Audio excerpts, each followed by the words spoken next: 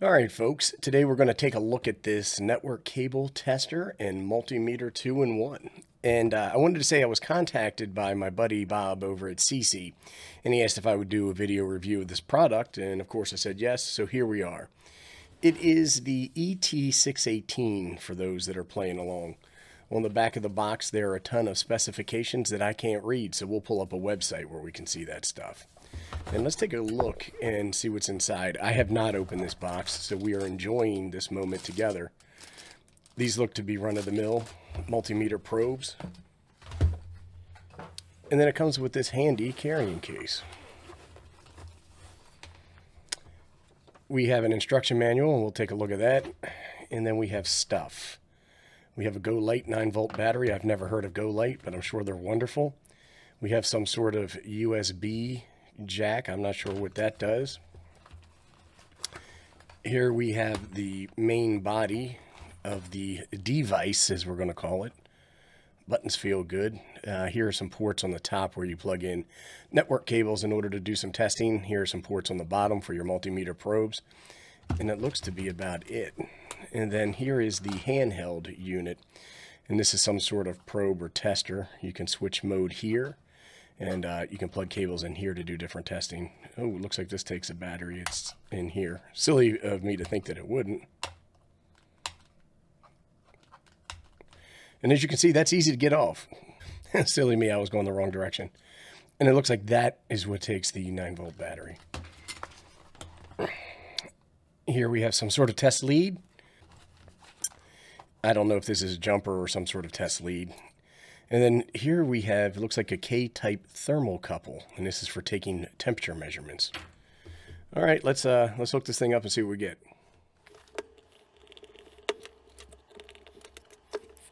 Well, so if you take a look in there, we have a fuse. This looks like a ceramic line fuse. And then we have a lithium-ion battery, and that is a 3.7 1250 milliamp lithium ion battery that must be protected. So that's actually pretty cool. I'm glad to see that in there. Let's go ahead and do this. And I would imagine that USB cable here is what we use to charge this. So let's get it plugged in and charged and see what happens. All right, we're charging up, and let's let this thing charge and we'll come back in a little bit. All right, we got this bad boy charged up, so let's go ahead and turn it on. When it comes on, the screen actually looks really good for me. I can read it, but because it's bright, it's not picking up nice by the camera. So I can just hold this button in here, and then we can go to a monochrome unlit display, I think is what they call that. But maybe they don't. The first thing I wanted to do is I wanted to test some of the network capabilities that come with it. So I just happen to have this network cable sitting here, all wrapped up nice and neat, just by happenstance. So let's go ahead and plug it in. Now, this port is marked length, and it says right here, do not connect PoE, power over Ethernet device, to that particular port. You can put them into this port, which is called, what is it called? Main. So let's go ahead and set this up to do a length test.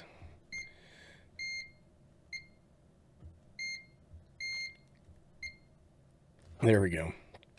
And what that is telling us is that this is 2.1 meters in length, which could very well be the case. I have no reason not to believe that. And by plugging in here, and you can see you get a reminder right here as to which port you should be plugged into when you pick your different modes. And here it is, it's just scanning through each one of those, and it looks like it's checking everything out. Okay, we will take a pair of scissors or something to this and damage it to see what happens after we do some other tests. When we take a look at this device that comes with it, one of the first things is I notice it has a flashlight here. This one has a flashlight that actually will stay on while you're charging it.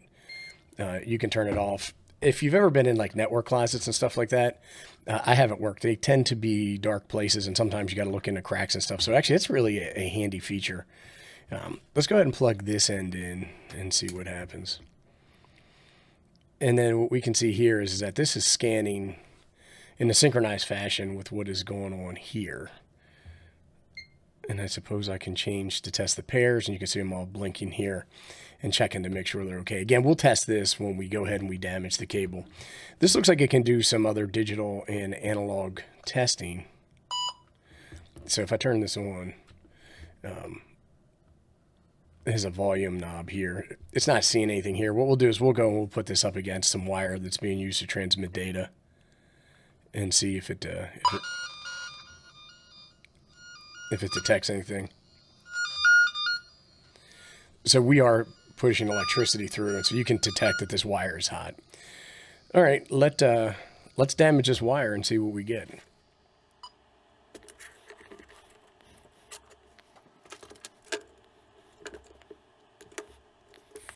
All right, so I'm not sure which two wires those are, but let's go ahead and turn this back on and get in there and run through those same tests, and we can see what the difference is going to be. So there we are plugged in, and it doesn't look like it's going to do a length test for us. So in order to do this test, we want to plug in here. I guess to test the integrity of this, what we want to do is we want to plug it in here.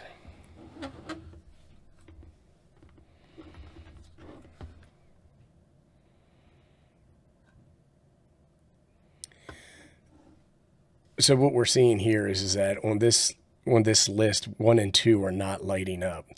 So I'm going to assume this is 1 and 2 that we cut here. This has 1 highlighted. And then here we are testing each pair. And so we did cut 1 and 2.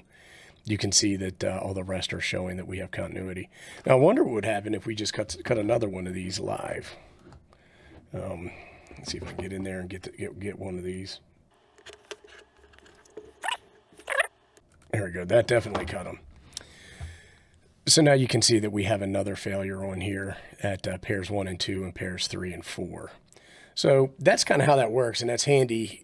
What you can do with this is you can plug this in at one end of your of your Cat5 cable.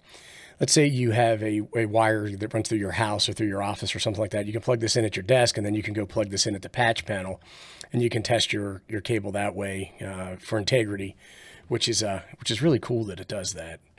All right, well, let's come back and take a look at some of the other things this meter does. So I wanted to talk a couple minutes about the instruction manual that comes with the meter, this thing right here. And right behind me, you can see a photo that I took of it. The instruction manual, I would say, is average to slightly above average. What you have to realize is this device was manufactured in China, and likely the instruction manual was not written by a native English speaker. So you'll get a little tongue-tied as you go through and read some of this stuff. But if you pay attention, you should be able to figure it out. One thing I'll say is that the diagrams in the manuals, you can see here is an example of one. I feel they're pretty good, and they certainly help with that. So thumbs up on the manual. All right, folks, as we continue to test this device out, let me go ahead and turn it on. Let me go ahead and turn the backlight off. What I have is it's connected up to this Unity, it's a UTP 1305 benchtop power supply. And I just have some banana plugs that come out of the power supply here. You can see them on either side of the screen that plug into the device here. So let me go ahead and set the device for, right now it's set for AC voltage. Let's go ahead and hit that. Now we're set for DC voltage.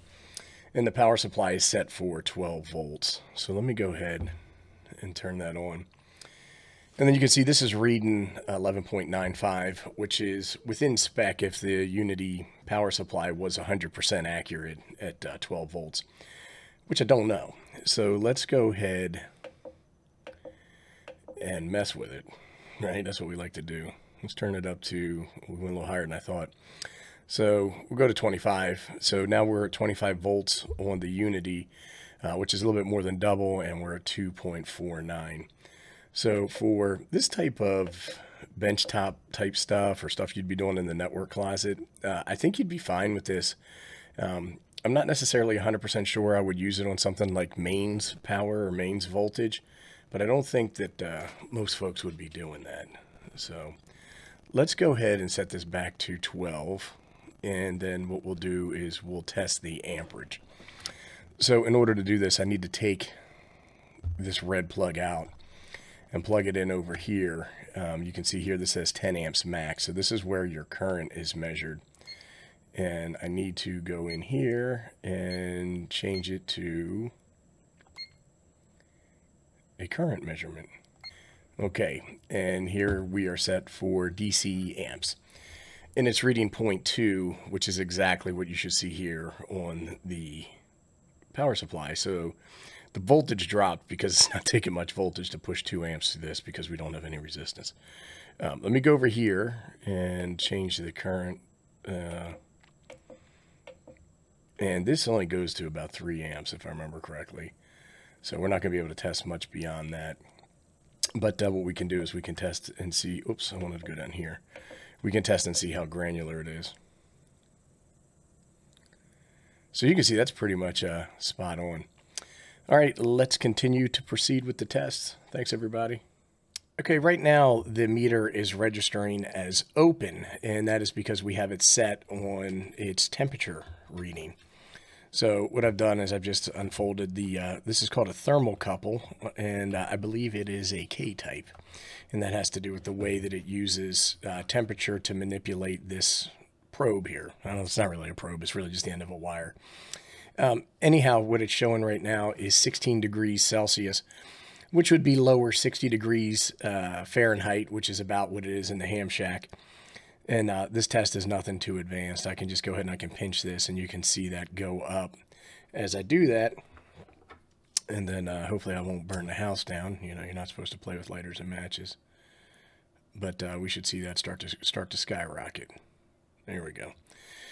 So there we go. Pretty handy feature. I don't know if everybody needs one or not. Again, if you're working in like a network closet or with network equipment, you can maybe put this into some sort of router or switch or piece of gear or something like that and get an ambient temperature reading, and that might help you out for whatever reason.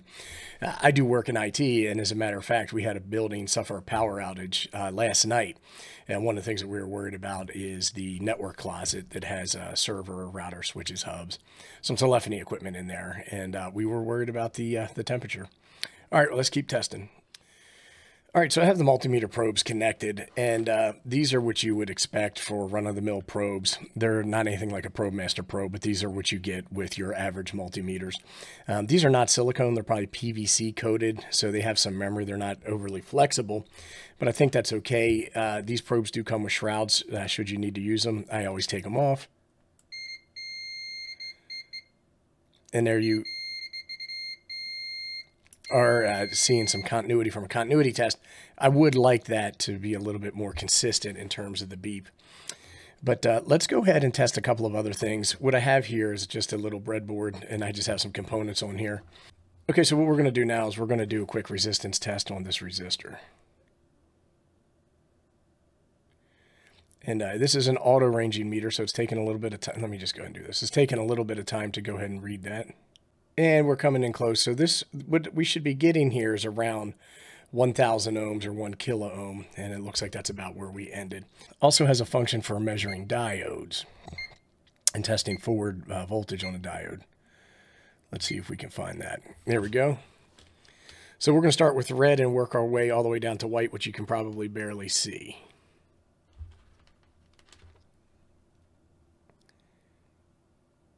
So we're getting a reading there and lighting up the diode. Let's go with yellow.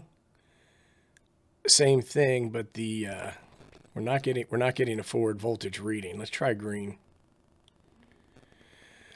So what's happening here is that this puts enough electricity forward to highlight this diode, but after red, which is a lower power diode, we're not getting any forward voltage past that.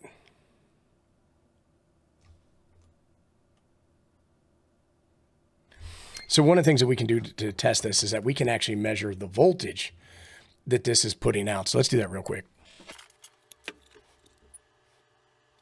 So here we have another meter, and that is set up to measure DC voltage. So let me just go ahead and put this in here.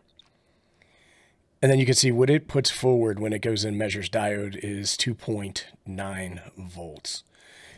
And what you're going to need is a little bit more than that to test these. Now you can test other diodes that don't require some of the energy to light up like that, maybe lower power requirement diodes, and you should be okay, but I just wanted to point that out. Here's the Amazon link, and I'll include this below where you can go and you can pick this up if you're interested. You can see right now it is selling for $74.99, and you got a picture here. Oh, you have a picture here of all the different things that come with it. I think we've taken a look at all of that. You can come down here, you can read more about this item, and you can continue to scroll down and see some more specifications on it if that's something that you're interested in. All right, folks, I think that's going to wrap it up. In terms of this device, if testing networking cables and things like that are something that is a requirement for you, then this might be something that you want to check out. In terms of a multimeter, it's a functional multimeter, but there are other ones that are out on the market that you may want to check or compare to. In terms of both, I don't see a whole lot of those. That doesn't mean they don't exist. It just means I don't see a whole lot of them. So if you're looking for a single device to do some multimeter work and network cable testing, check it out. All right, thanks everybody for watching, and thanks to SeeSii for sending me this device for my consideration.